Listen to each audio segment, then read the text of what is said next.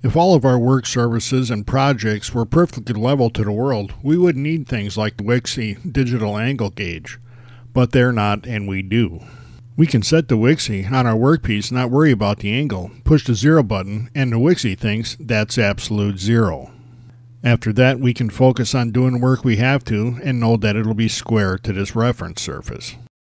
These 3 magnets hold the Wixey in place on any steel or iron surface.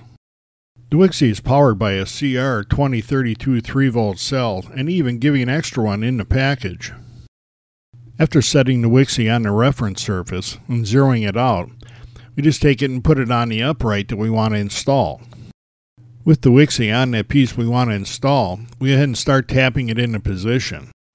You want to take your time doing this because we're working in increments of 1/10 of a degree.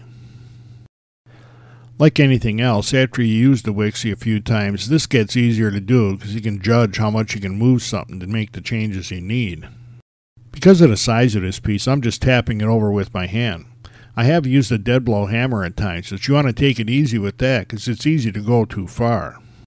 You can see here as I get close to it, I try and make smaller adjustments, but you can go right by it if you're not careful. After a little while, I'm able to zero it right in and get it to exactly 90 degrees to the reference surface. After you zero the Wixey, you can tilt it to the right or left. It reads either way. To maximize the accuracy of the Wixey, we want to keep it on the same plane when we put it on the project piece to be installed.